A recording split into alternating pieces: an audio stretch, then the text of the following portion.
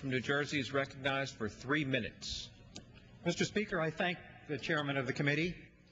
When Congress passed this bill last year, I lauded several of its features: provisions aimed at attracting and retaining people with good foreign language capability and understanding of foreign cultures, a provision bringing speed to security clearance processes for new hires, the provision directing the Director of National Intelligence to establish a multi-level security clearance process, provision requiring the Inspector General to review all covert action programs, and a number of other things. Getting these things right is critically important, because intelligence is among the most important functions of our government.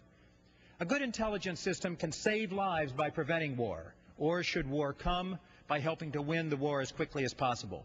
But a flawed intelligence system can be dangerous, as when intelligence is manipulated so as to take America to war under false pretenses, or when fearsome powers of the government are turned on its own citizens without checks and balances. Indeed, it's because this president opposes checks and balances on our intelligence system that we're forced to have this veto override today.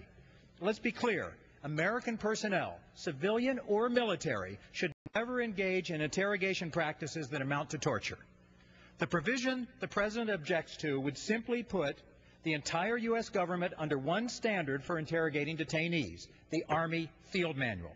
The heads of the Defense Intelligence Agency and the FBI have testified that the non-torture guidelines in this bill are adequate for their people to follow in interrogation of dangerous people.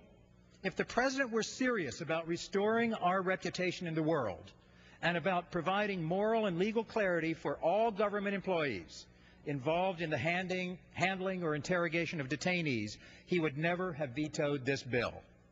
Providing that moral and legal clarity is our constitutional obligation.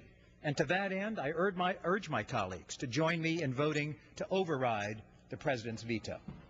And I yield back the balance of my time. Gentlemen.